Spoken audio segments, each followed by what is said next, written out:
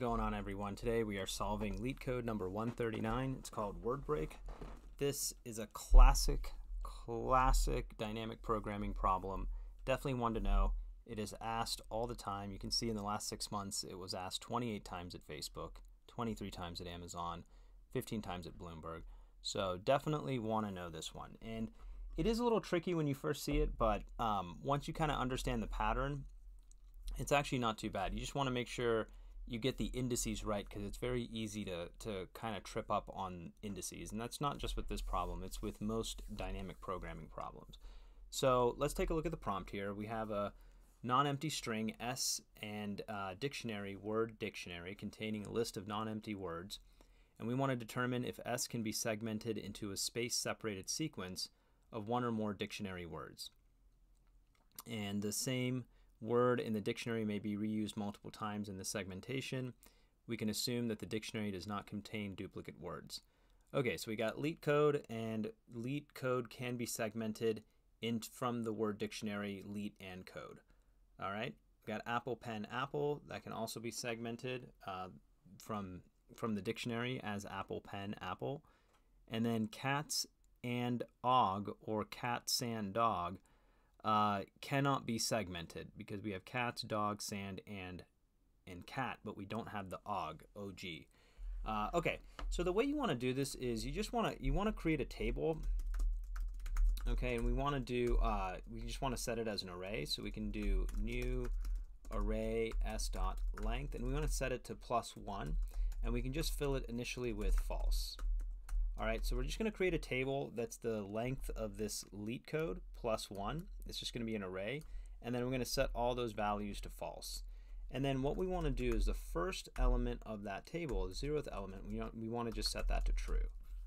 Okay, so that's our initial table, and then we're going to gain the values of the rest of the table based off of what was previously in the table.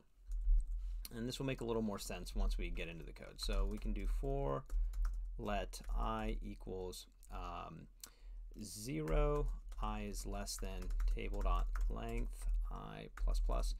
Okay, so now we're going to iterate over this table, and we want to check if the element that we're at in the table, if it is false, then we can just move on. We just want to find the true values. Okay, so we can do if table at I equals false, we can go ahead and continue.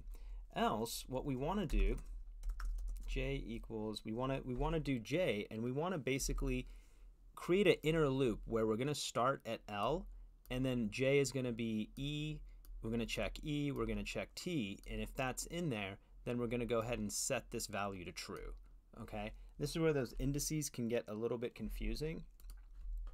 So we can do j is I +1, j is less than table.length, j++, okay?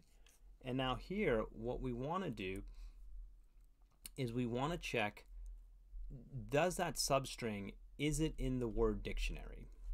Okay, so we can just do word dict, and then we can do s dot slice of I and j, and then if that is true,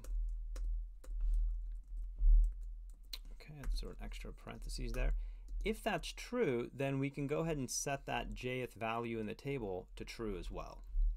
So we can do table of j is going to equal true. And then all we do is we just go ahead and return the last element in the table. Length -1. Okay. Let's see here. Okay, we got a parentheses here. If word dict, we have 1, 2, 3, slice, 1, 2, 3. I believe, no, we're not missing that. Okay. Oh, word dict dot includes. There we go. Okay, and that does it. Okay, so When you get to these types of problems, you want to use a table. Usually with these tables, it's going to be one extra value on top of what the input is. So if the input string is a length of 5, then you want to create a table with a length of 6, and you want to set that initial value to be preset, and then you basically fill in the rest of that table using whatever's already preset as you fill out the rest of the table. And so yeah, that is Leetcode number 139, word break. Hope you enjoyed it, and I'll see you on the next one.